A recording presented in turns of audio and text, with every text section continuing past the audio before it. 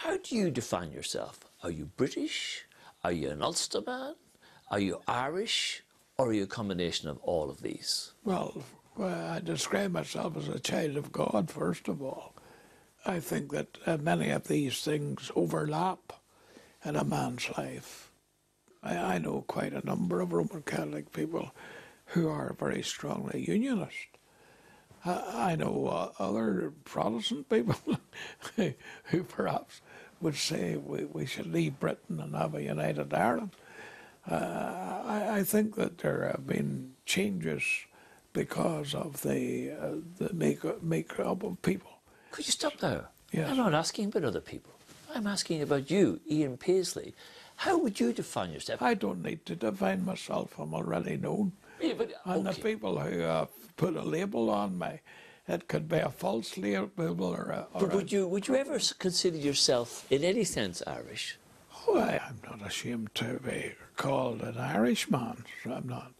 And I was down recently in Dublin and was entertained by the President and taken in and treated like a buddy. There was a time, sir, wouldn't that have been described as taking the soup?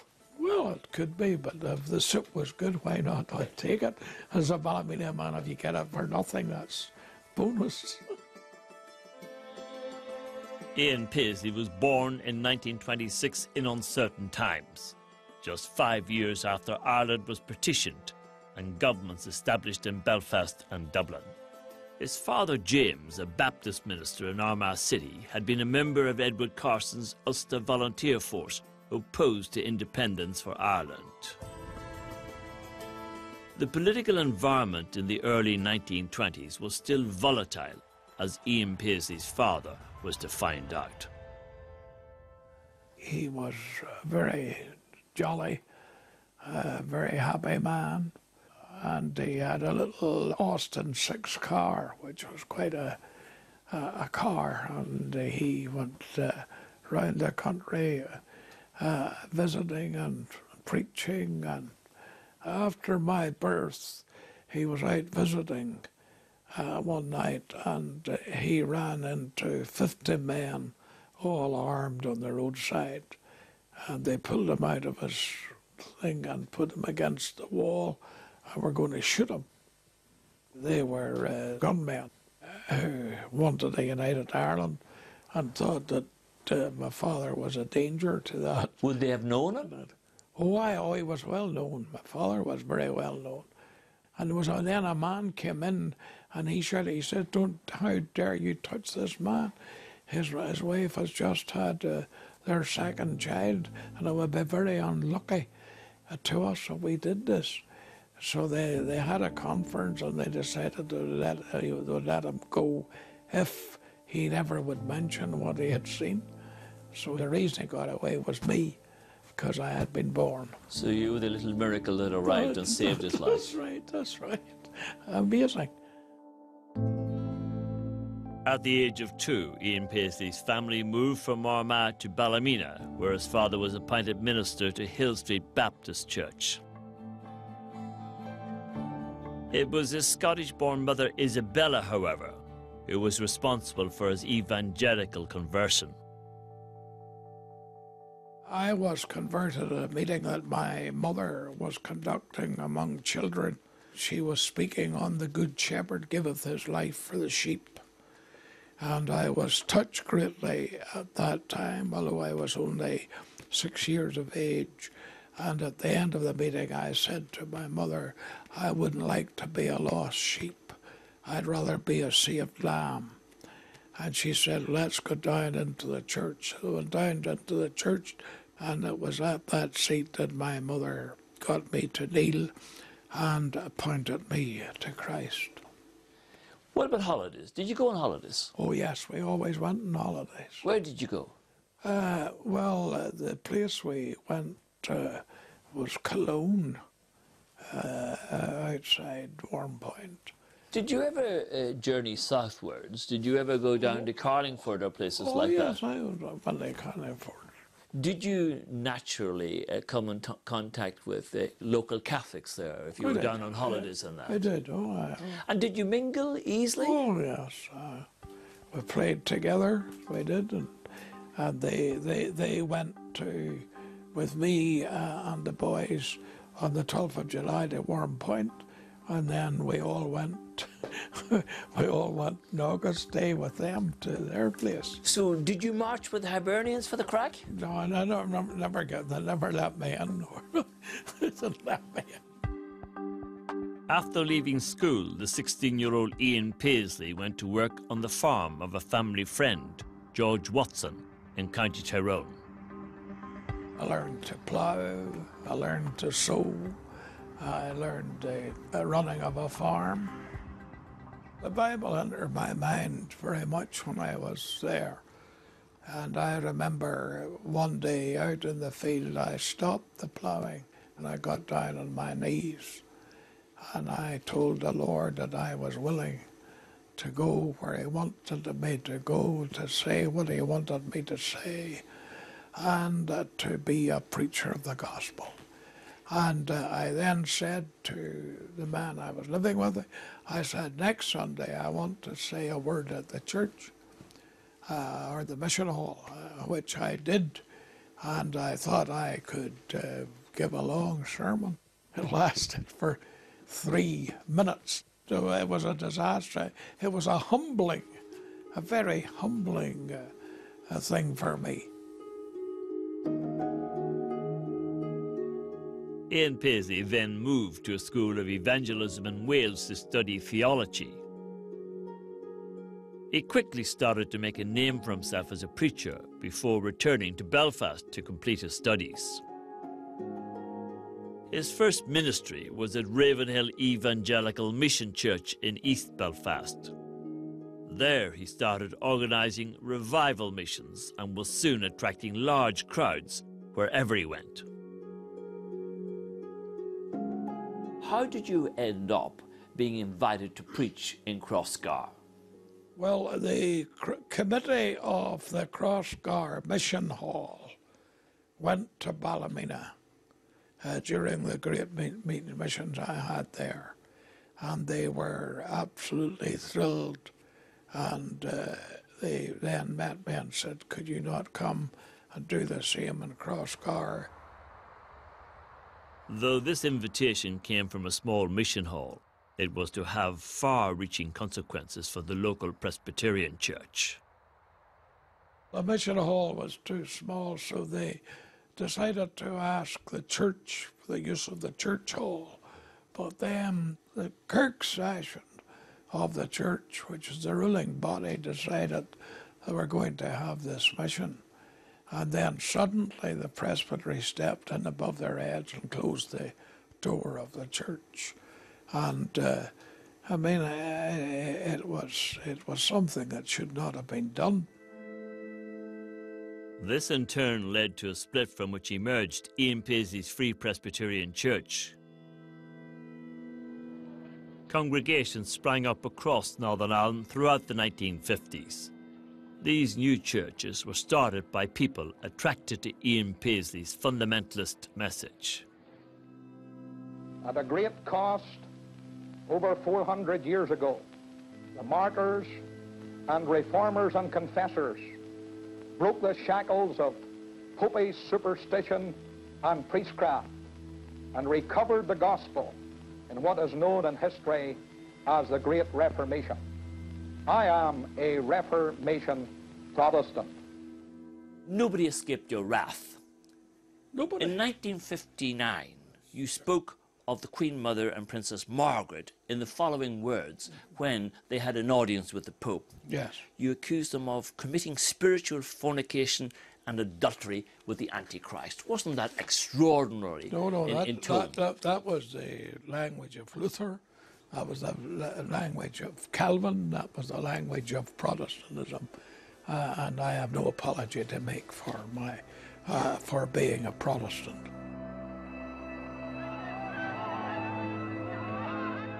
Ian Paisley's attacks on the Catholic Church were becoming ever more confrontational. The mouthpiece for these accusations, Northern Ireland's militant Protestant leader, the Reverend Ian Paisley. Denounced in turn as Adolf Paisley by Catholic opponents, he was the focal point of the demonstration. In 1962, he even took his protests against Catholicism to the Vatican. I mean, they were trying to sell the thing that the Reformation was a mistake, that there's no Reformation Protestants now. There's no men that believe the Bible only the religion of Protestants. And they were very active, and the time had come for a stand to be taken.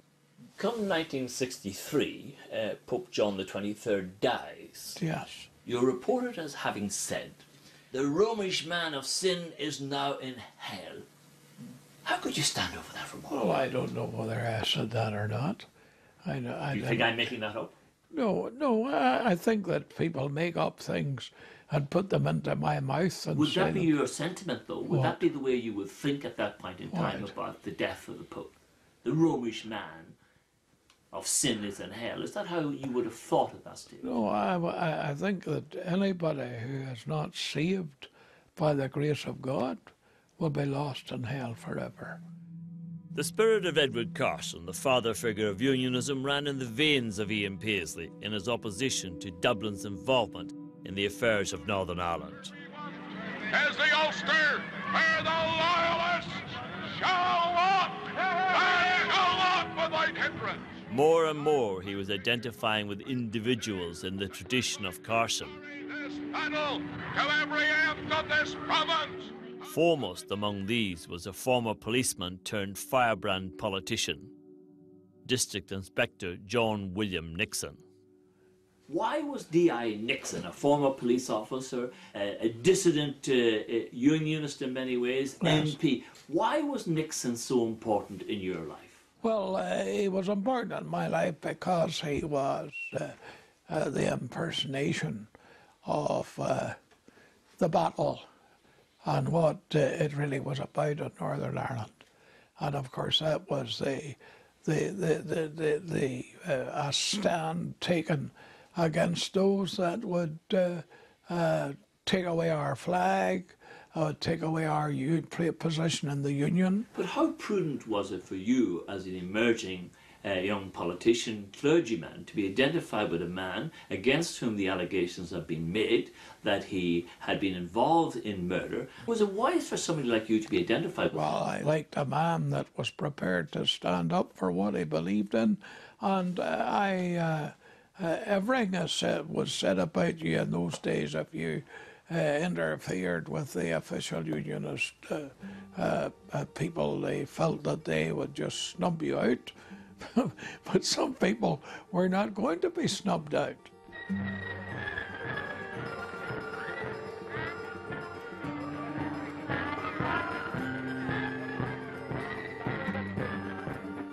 From now on, Ian Paisley was regularly involved in one street protest or another against any expression of Irish nationalism.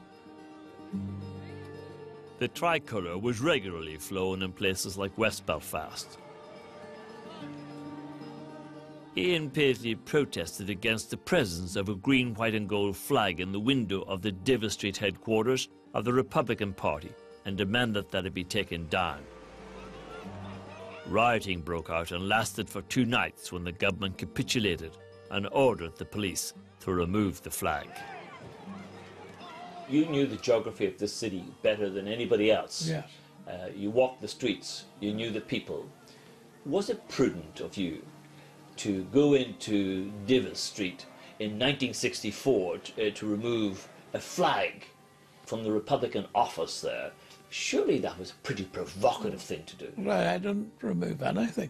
But you led the protest which urged that the flag be removed. You can't exonerate yourself. That was my attitude, and I believe I was right in what I did. Despite the fact that you triggered a riot 2 nights in a row and that people got injured, was that prudent behaviour? The riot was rioting. The people who rioted are the people that have to pay for that, not me. Ian Paisley's line of attack was now twofold: the defence of Protestantism and bolting the door on Dublin.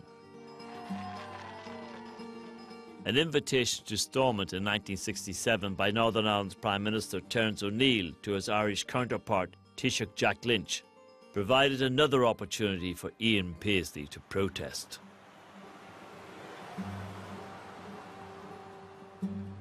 Was it not the convention of the time that neighbourly prime ministers would be invited from country to country? Was that not the? Was that no, not there was a normal? time, you know perfectly well, there was a time that no unionists would have been invited to Dublin, and no Shinners or others would be invited from Dublin to here.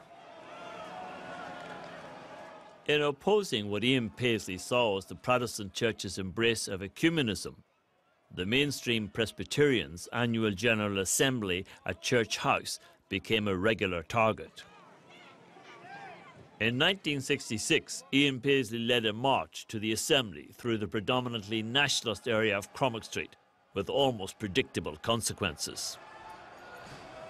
Why, Mr. Paisley, did you feel compelled to protest against the meeting of the General Assembly in 1966? Because I always had a protest. Well, I always had a protest. Why? Because that was part of our exposure of what was happening in the Assembly. What was worrying you about their behaviour at that point in time, though?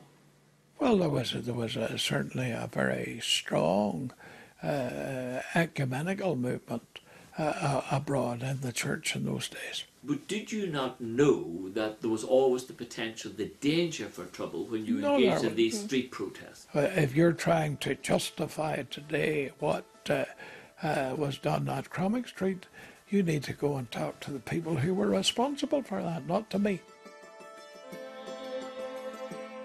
Also in 1966, Ian Paisley launched his own newspaper, the Protestant Telegraph, to spread his political and religious message. His firebrand oratory in attacking the Catholic Church was uncompromising. And we are going to keep the thoroughfares open for our Protestant faith and our Protestant heritage. Mr. Paisley, you reported after a rally as saying the following: Catholic homes caught fire because they were loaded with petrol bombs. Catholic churches were attacked and burned because there were arsenals, and priests handed out submachine guns to parishioners. Did you say that? Did you believe that? I have no memory of saying that, but it was true that there were guns in the churches, and it was true that there was men in the Roman Catholic churches who used the churches as a safe place to hide. But were you directly implicating priests in concealing guns in churches and giving cover to IRA men in churches? I said what I said. I have nothing to add to it. You also said that the massive discrimination in employment and allocation of public housing for Catholics existed because they breed like rabbits and multiply like vermin. Would you stand over that today? I have no record of that, and that's what I said. Do you think you might have said it? No, I don't think I would have said it. You were reported as having said well, I mean, they would have reported it, I think. Addressing a crowd at Loughgall in County Armagh, Yes. you are reported as having said the following: I am anti-Roman Catholic, but God being my judge, I love the poor dupes who are ground down under that system. Yes, so I do. And I love them, and I want to bring them to a place of freedom in the gospel, the same way as I love the Protestants. And you're not walking away from that statement? Well, if I said it, I have no apology to make for saying it. But I don't know where you get these quotes from. Some of them are... You're well reported, sir. They're well reported and over-reported. The Provisional IRA is the military wing of the Roman Catholic Church, you said at one stage. Did you genuinely believe that? Well, that's true. That stands true in history. They have been the people that the Church of Rome used to forward their interests, yes. I want to give you another little colourful quote. Yes. The dog will return to its vomit. The washed sow will return to its wallowing in the mire. But by God's grace, we will never return to popery again. No Pope Here, 1982. That's right, yes. Wasn't that very colourful? Good, yes, very colourful, very right. You don't expect me to go to Rome, do you? Are you trying to convert me?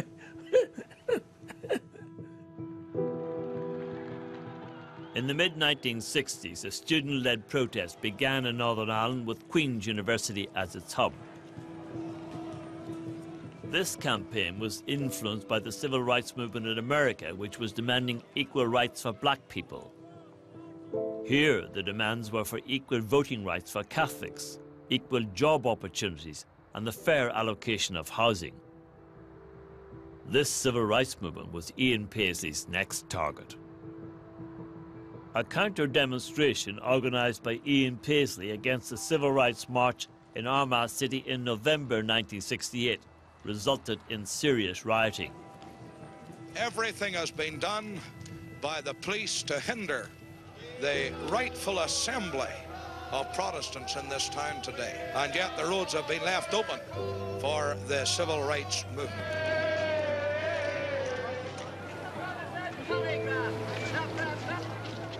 Less than 2 weeks later, amidst the worsening situation, the modernising Prime Minister Terence O'Neill went on television and pledged change and reform, but did not concede one man, one vote, a fundamental demand of the civil rights movement. Ulster stands at the crossroads. I believe you know me well enough by now to appreciate that I am not a man given to extravagant language. The bully boy tactics we saw in Armagh are no answer to these grave problems, but they incur for us the contempt of Britain and the world. To this day, Unionist politicians rarely admit to discrimination against Catholics or that the regime of the time rigged and gerrymandered electoral boundaries to its advantage. Places like Derry and Fermanagh, where there were nationalist majorities, the council was still controlled by Unionists numerically. Was that fair? No, it wasn't fair. Fair government is that every man has the same power to vote for what he wants. In Dungannon in 1963, there were over 300 families on the waiting list for a house, and no Catholic had been allocated a permanent house for 34 years. How unacceptable was that? It wasn't acceptable at all. So it wasn't. Was that British justice? No, it wasn't. It wasn't justice at all. And those that put their hands to that have to carry some of the blunt and blame for what has happened in our country. What do you mean by that? Well, I simply what I mean. I mean that if you vote down democracy, you're responsible for bringing in anarchy. And they brought in anarchy, and they set family against family and friend against friend. In Derry's Guildhall in 1967, Unionists held 60% of the seats, yet Unionism had only 32% of the vote. Yes. Did you think that was fair? No, there should be, but that's the way it was. The whole system was wrong. It wasn't one man, one vote. I mean, that's no way to run any country. There should be absolute freedom and there should be absolute liberty.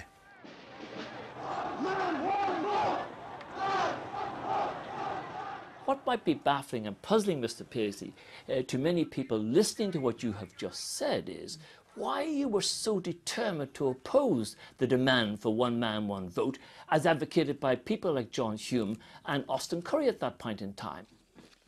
Because the civil rights movement was a movement that actually was a United Ireland movement.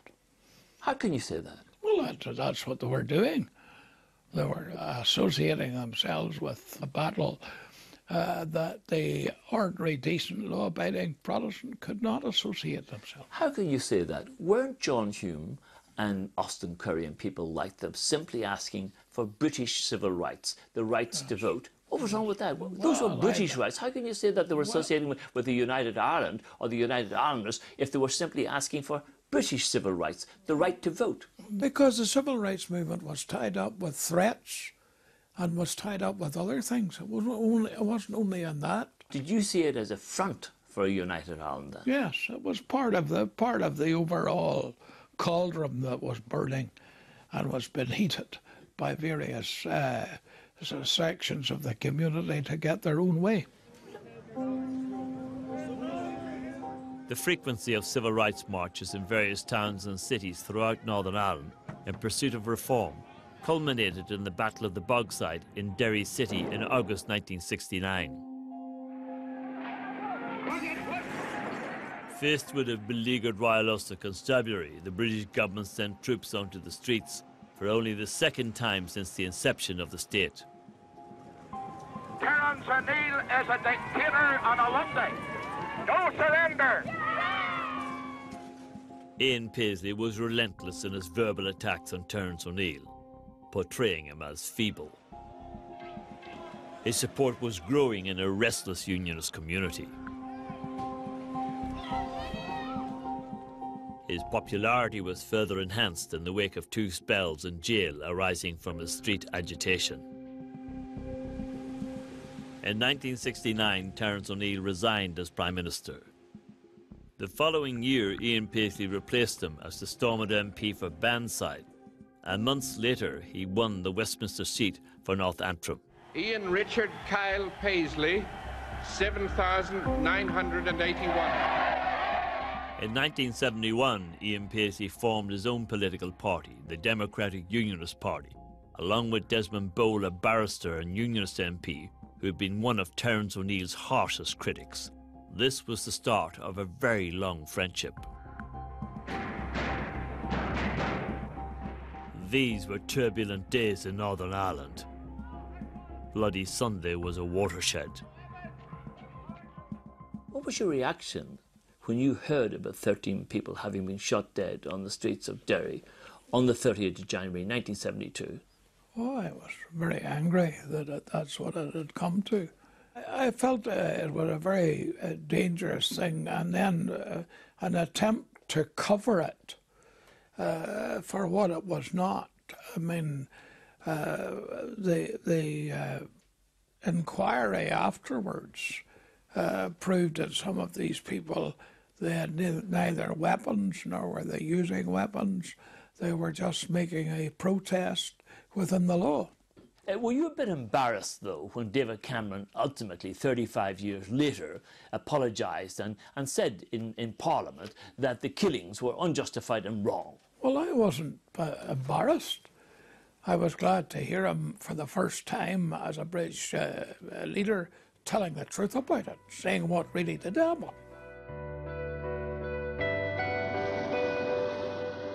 Worried by the escalating violence and exasperated by the pace of political reform, London suspended the Northern Ireland government and took control of security, introducing direct rule for the first time.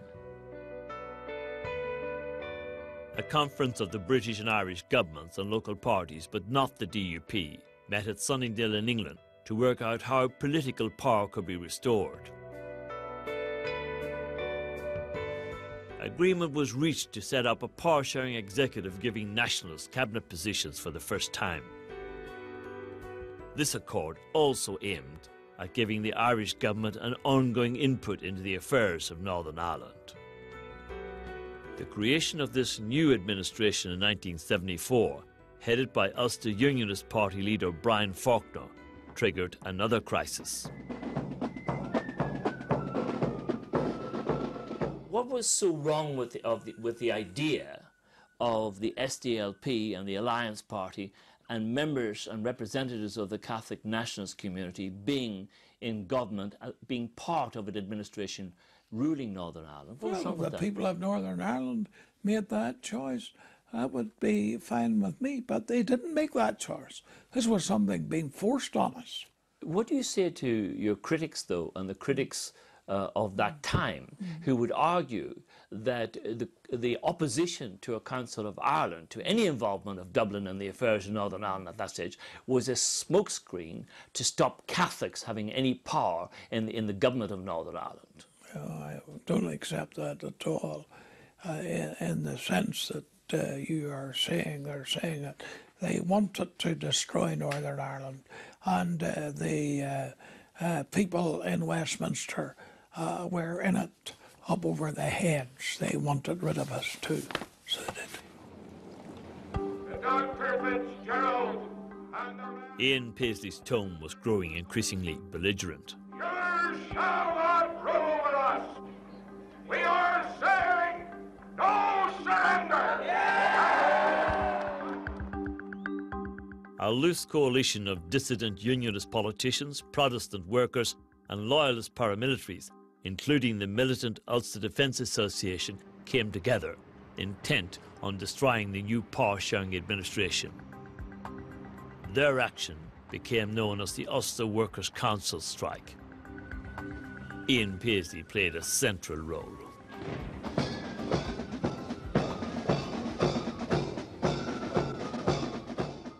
How did you feel, though, about sitting down with Andy Turry, the leader of the Ulster Defence Association, given that his people were on the streets, involved in wholesale intimidation, forcing people to close down their businesses, stopping people from going to work and going about their daily duties? As a citizen, as a Democrat, sir, how did you feel? I was sitting at a table not to talk to people like that. And the situation was just simply this. We had to get this thing finished with, and I certainly believed that there was a merit. There was a merit in having a council strike. And did you not feel that this was a violation of democracy, though, from your perspective? If people were taking the law into their own hands, weren't you essentially challenging the very essence of rule of law? No, I was not. I was not. So are you saying then that the people who were masked on the street, who were blocking roads, who were seizing cars, who were smashing up cars, are you saying that they were perfectly okay? You're putting out a broad thing, and you're saying everybody that took part in this was a lawless person and were prepared to break the law. That's not so. And they didn't break the law. The country went on. The country went on. Its businesses went on. Its democracy went on. But it was not business as usual. 60% of businesses ended up paralysed, with the power station workers bringing life close to a standstill. Worse was to follow. Loyalist paramilitaries now switched their focus to the Republic of Ireland, killing 33 people in 2 attacks. On May 17, 1974, bombs went off in Dublin and in Monaghan during the Ulster Workers' strike. Just how much of a shock was that to your system? Well, I was shocked, very much shocked that there was anyone going to be hurt in that way. But I mean, who brought that on themselves was the people that their own political leaders, whom they had endorsed in what their attitude to Northern Ireland. And at that time, the attitude of the Southern government in Northern Ireland was ridiculous. Are you saying in any sense that the bombing of Dublin and Monaghan was justified because of the political action of the Irish government supporting a Council of Ireland? I don't believe in killing and never have. Let me ask you though, when those bombings took place in Dublin, blamed on the Ulster Volunteer Force, did you consider walking away from the UWC strike at that point in time? I had nothing to do with that. I accept that. So I not only had nothing to do with it, but I said I had nothing to do with it and denounced the people who had done it. I accept that. What more could I do? Surely you connected those bombs being exploded in Dublin with what was going on in the streets of Northern Ireland. What I'm asking you is, did you consider walking away from this strike in the interest of maybe stopping other killings? I took my stand. I denounced what was wrong, but I could not say to the people, just sit down and let them put a rope around your neck. 11 days later, the Faulkner-led power-sharing executive collapsed. Ian Paisley and the Ulster Workers' Council had achieved their goal. If you're not prepared to govern Northern Ireland like any other part of the United Kingdom, then let the Ulster people do the job for themselves. The IRA, meanwhile, stepped up its campaign at home and in Britain. With direct rule restored, Northern Ireland lurched from crisis to crisis and from atrocity to atrocity, with the rival paramilitary organisations bombing and shooting. In London, Ian Paisley was increasingly seen as part of the problem. There are those who would have charged that you kept stirring the pot. Jim Callaghan accused you of using the language of war cast in a biblical mould. Edward Heath called you a demagogue and a wrecker, while Roy Mason remembered you as an oafish bully and a poisonous bigot. What do you say to those allegations? Just laughed at them. They did a lot for Northern Ireland. They did a lot for Northern Ireland. And of course, when I read that stuff now and you read it to me, I really have a chuckle, because I certainly didn't think I was doing so well. Ian Paisley led a second strike in 1977, demanding tougher action against the IRA and a return to unionist majority rule at Stormont. You said the great decisions were taken by elected leaders, but yet there were hundreds of UDA men on the street. They weren't elected by anyone. They were affiliated with people who were killing. They were affiliated with people who were lying in jail, convicted of murder. Where did that sit with you as a Democrat? Were you uncomfortable? Did it ever occur to you that you wished you hadn't been affiliated or associated with those people? The people that we were working with, the majority of them were men with clean hands and right spirits. And of course, in any situation like this, you would have a degree of difficulties. And we had our difficulties, but I think that we come out of them well. But is that acceptable, though? Is that good enough Well, just to talk about difficulties? Well, if people... it's all right for you to sit there and me to sit here in comfort at this time and say that. These were serious days. We have the King's Mill massacre. We have all of these things coming in. Surely the time had come when people had to take the risk of their own lives. So all I'm saying, I take my hat off to the people of Northern Ireland who stood well in a very difficult time. But this time, the strike did not attract widespread support. Despite a pledge to quit public life if it failed, the DUP leader continued his agitation. The arrival of a new Conservative government in May 1979, headed by Margaret Thatcher, encouraged unionists to expect a tougher anti-IRA stance. Where there is discord, may we bring harmony. Where there is error, may we bring truth. Where there is doubt, may we bring faith. And where there is despair, may we bring hope. Only 2 months earlier, her close advisor and hardline Northern Ireland spokesman, Erin Neve, had been murdered by Republicans. Did you believe that she would be a good friend to Northern Ireland? Yes, I thought she would be a good friend in Northern Ireland, but I was sadly disappointed.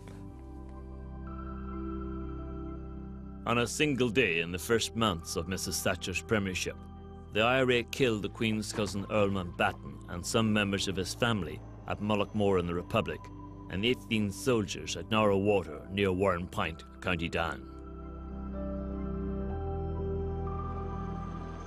But this mounting violence failed to cool Anglo-Irish relations.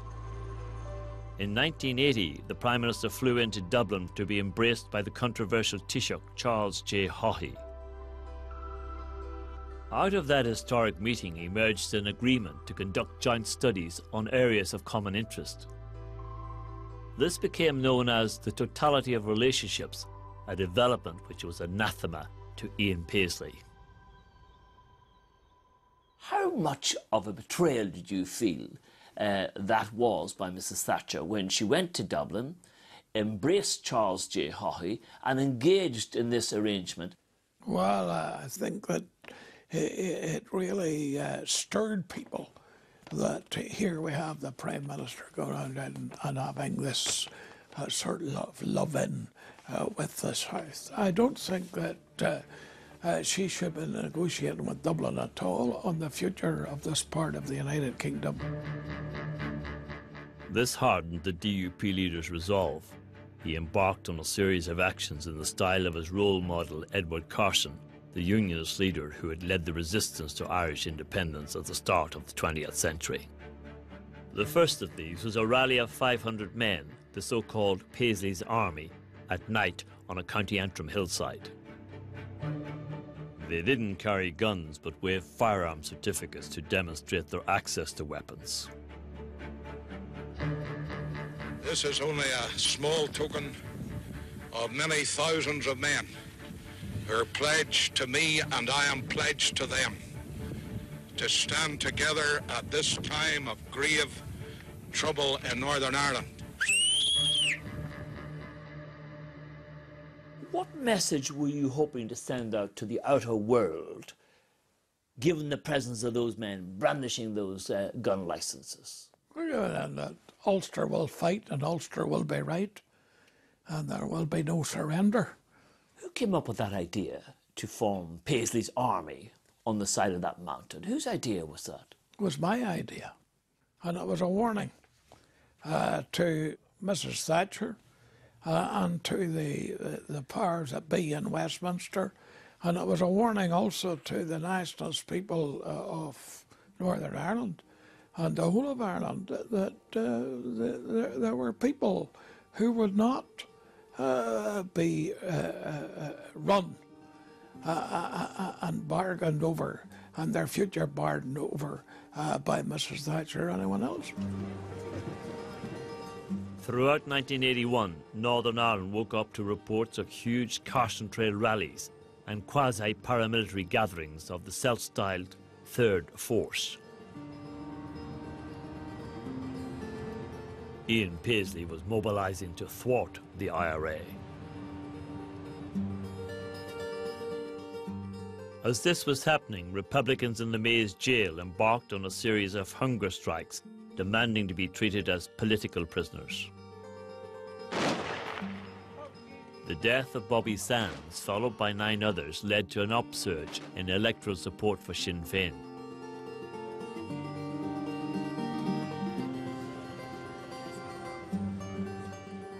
If an IRA man comes to a Protestant home and my men are there, they will kill that IRA man. Yes, sir. And what if they find themselves in conflict with the British security forces? Well, if the British security forces are going to join up with the IRA to kill Protestants, then we will be in conflict with them.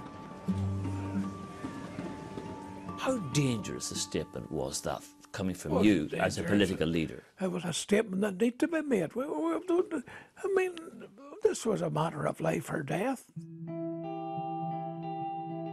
Despite Ian Paisley's protests, Dublin's growing involvement in the affairs of Northern Ireland continued. It culminated in the then Taoiseach, Dr. Garret Fitzgerald, and Prime Minister Margaret Thatcher signing the Anglo-Irish Agreement at Hillsborough Castle in 1985. This gave Dublin a consultative role in political and security matters in Northern Ireland. Did Mrs. Thatcher betray you when she afforded Dublin a foothold in the affairs of Northern Ireland through the Anglo-Irish Agreement signed in November 1985? Do you think she betrayed you? Yes, it was a surrender document. And even very mild unionists would admit that. I mean, it did unite the unionist people. And I mean, for the first time, I could sit in company with Ulster Unionists who saw the same way as I was seeing. In the aftermath of the signing of the Anglo-Irish Agreement, the DUP leader raged against the Thatcher government. The Iron Lady was now public enemy number one. Ian Paisley and a broad section of unionism held a mass rally at Belfast City Hall.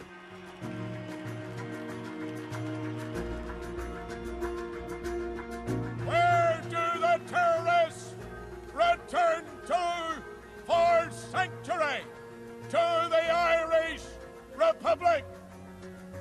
And yet Mrs. Thatcher tells us that that republic must have some say in our province. We say never, never, never, never. Was that a spur of the moment remark, that never, never, never remark you made? It was spur of the moment because in situations like that, I allow my heart to guide me. And the fact that you are bringing this today shows it rung a bell. You further added, this is a war, and let no one mince words about it. People have already been hurt, people will be hurt, and sacrifices will have to be made. We're going to marshal and organise and mobilise the forces of those who are opposed to this Anglo-Irish agreement. The government will have to learn that they cannot force down the throats of the Protestant people this abominable agreement. Wasn't that a challenge to the state? Yes, it was a challenge, and we have won. But wasn't that very incendiary language to be But using? it needed to be.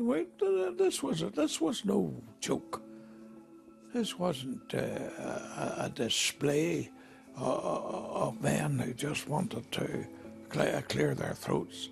Every man that went out was prepared to give their life. While Ian Paisley was in America in August the following year, he learned that his Democratic Unionist Party deputy, Peter Robinson, was grabbing the headlines. He had marched with several hundred supporters across the border into the village of Clontibret in County Monaghan in the early hours of the morning. Peter Robinson wanted to demonstrate the alleged absence of border security. The episode was to create tensions between the DUP leader and his deputy. I will continue to protest against the lack of security, particularly along the border with the Republic of Ireland. A member of your family said to me that you considered Peter Robinson a silly ass for doing what he did. Did you think he was a silly ass to do what he did? Well, I don't think that I used that expression, but it should not have been done. There was a feeling within your family, some members of your family, that he might have been making a bid for the leadership at that point in time. Everybody else has a right to decide for themselves what their answer to that is. I think he thought there was going to be a tremendous uprising as a result of all that. No, that didn't happen. Did you suspect that Peter Robinson might shift or move to the Ulster Unionist Party at that point in time when he stepped down as your deputy leader? No, because the Ulster Unionists didn't like him. So didn't like him. Peter Robinson disputes Mr. Paisley's account of the origins of the protest, saying it had been a recollection failure and that Ian Paisley himself had agreed to go to Clontibret. He ended up paying a fine of £17,500.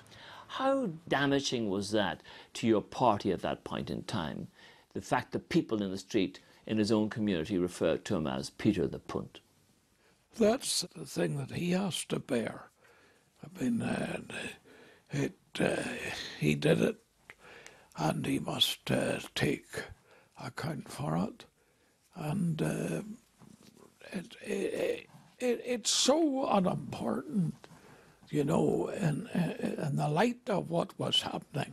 It was only like a fella scratching a match, and the match burns out, and that's when he throws it away. Neither the Anglo-Irish Agreement nor the Loyalist protests succeeded in curbing IRA violence in Northern Ireland or Britain.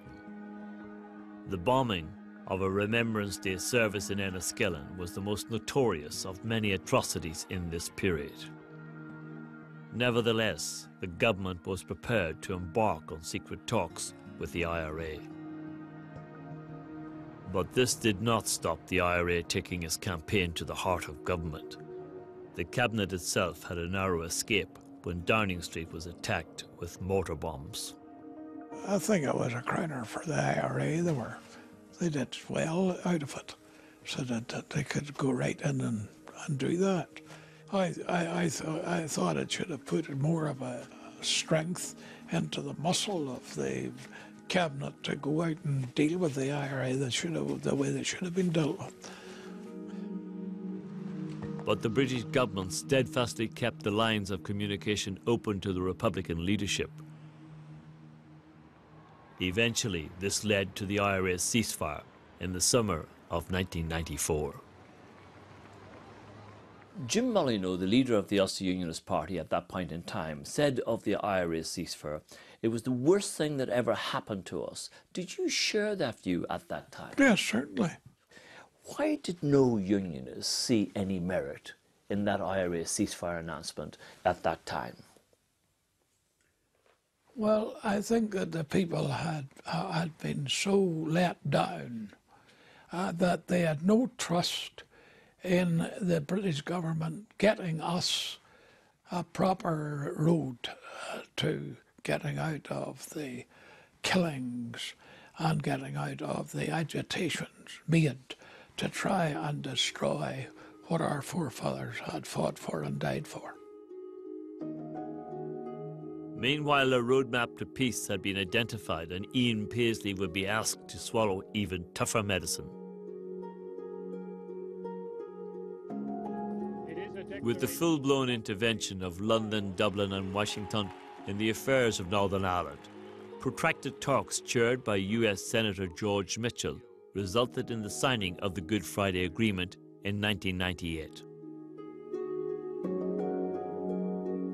I'm pleased to announce that the two governments and the political parties of Northern Ireland have reached agreement.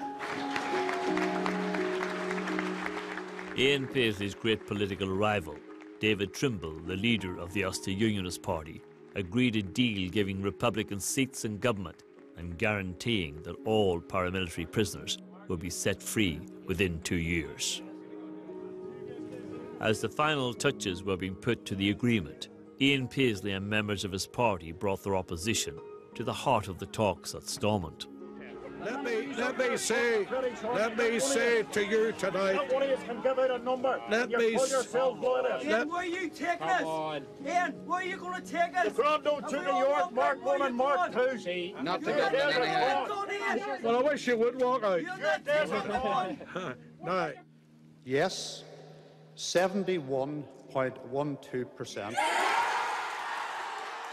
The people of Ireland, North and South, ratified the outcome of the Good Friday Agreement in a referendum just over a month later. Ian Paisley was once more on the outside.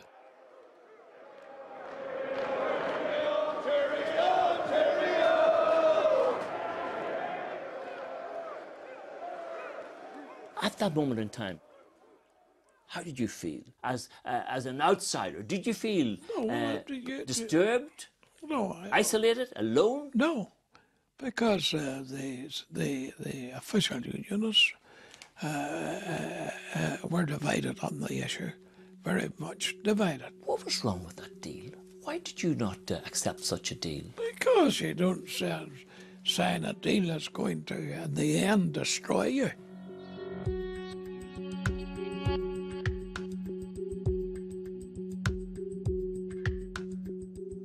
Of the Good Friday Agreement, you said it was the greatest betrayal ever foisted by a unionist leader on the unionist people. That's right. Is that how you saw it? That's what it was. It was a selling out of all that we stood for and all that our fathers died for. And the people I was speaking for were the people who gave their lives in 2 world wars to keep us in a place of freedom. And this thing goes into the very core of the Ulster man and the Ulster Unionist, and I don't think it's understood. Ulster Unionists can fight things among themselves and be very cruel in themselves, but there is a place where we all join together and where blood is mixed with blood and bones are mixed with bones. We say, so far, but no farther.